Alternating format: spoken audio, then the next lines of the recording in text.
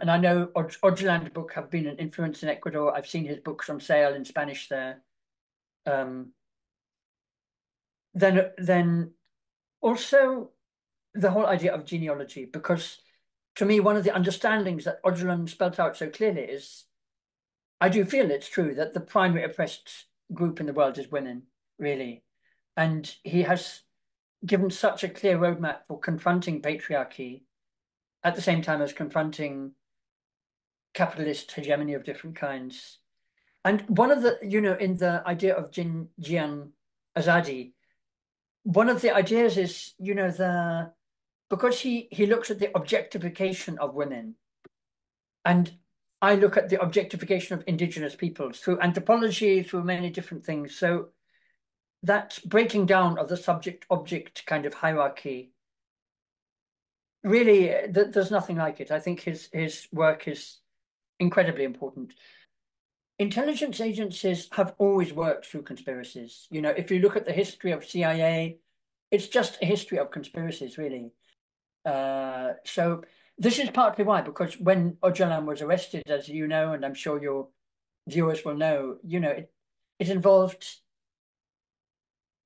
coordination between the intelligence agencies of certainly Greece, Kenya, Israel, Turkey, almost certainly Britain and America were there too. So that coordination is something that has happened. Maybe you can see it also because Öcalan's whole system is to question capitalism, but also to question the nation state and the hegemony of this artificial construct that became kind of general during the 19th century. So his question is too radical, I suppose, for the capitalist elite who are organizing things, and that's why they coordinated this, I would say. I went in a few years ago on a delegation to Turkey, asking for the release of Öcalan, basically, and at least meeting his lawyers. And I met his lawyers several times in Istanbul, and I learned in much more detail then about the isolation, and it is absolutely inhuman. It's against all international law, all national law, I would imagine, too. No contact with family, no proof that he is still alive, basically. And that extent of isolation for somebody who is hugely respected by a large population of the world, it's just untenable. The importance of his freedom for peace in the world. In a way, Öcalan is a symbol of trying to find a way through intractable conflicts and challenges. And the international silence on the violation of the international law and local laws is really something truly shocking. I mean, especially the media silence. We hear a lot about Palestine, and it's quite proper that we do, but the Kurdish issues have been sidelined out of mainstream media for a very long time. And, I know good people in many countries who know about the situation, but the vast majority of people don't know, they don't care. There's so many other problems, and yet I see the challenge that is facing the Kurdish people in particular, because they're right at the heart of the Middle East. In a way, I'd say they're at the heart of world history, really. So Öcalan's release is just an incredibly important issue. It shows the level of conspiracy against the people of every country, actually. A kind of collusion behind the scenes with intelligence agencies, with NATO, the real agenda. NATO is very strong about Ukraine, but says nothing about Kurdistan and the invasion of northern Syria and northern Iraq. And so it shows the mafia state that is running the world, really, the mafia power structure. We all thought we would never hear the voice of Julian Assange free again, but he has been freed, and he spoke a few days ago at the Council of Europe, and he spoke so well, after years of isolation. it shows that hope is possible, that we must hope that international pressure can achieve something.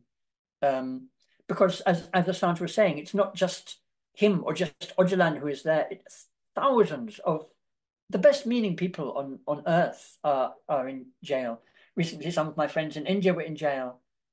And this is something that has to change. Öcalan is a symbol for not just Kurdish people, but for many of us. I see more and more the Kurds as one of the key indigenous peoples of the world, really. And when I was in Turkey recently, I was looking up in both the Kurdish and the Turkish dictionary. I couldn't find the word indigenous, which was very interesting because in Turkey, I guess the idea of indigeneity is almost banned because the Turkish language has come from, Central Asia. It's not indigenous to there. In Turkey, the idea, like almost in India now, you cannot talk about the ancient civilization that was in India and in Turkey, similarly, you cannot talk about the Kurds as indigenous, I guess. I mean, it should be obvious. It is something archaeologically obvious in every way. Öcalan says the origin of the word Kurd is a Sumerian word Kurti, people of the mountains. And in a way, in those Sumerian times, they resisted integration into a state, and they're resisting now, with the 4 states that are not even giving them autonomy. So I feel huge importance of this indigenous issue. Turkey is a key member of NATO. They are inactive. But then what signal are you sending to everybody who is supporting Ukraine or any other war or issue that NATO is trying to pretending to uphold freedom? It's just a blatant contradiction. But on the other hand, you see, the long march that has just been in Germany, the vigil in Strasbourg, and statements by people all around the world, really. And also, I would end by stressing Julian Assange has been freed, and it shows that international pressure of the right kind, meeting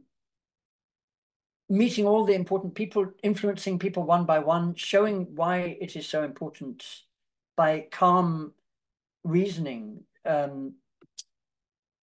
I feel it's very, very important, and it still can be successful by raising the profile of Öcalan's situation and emphasizing, there cannot be peace in the Middle East without involving the democratic structures that have been developed, among the Kurdish people.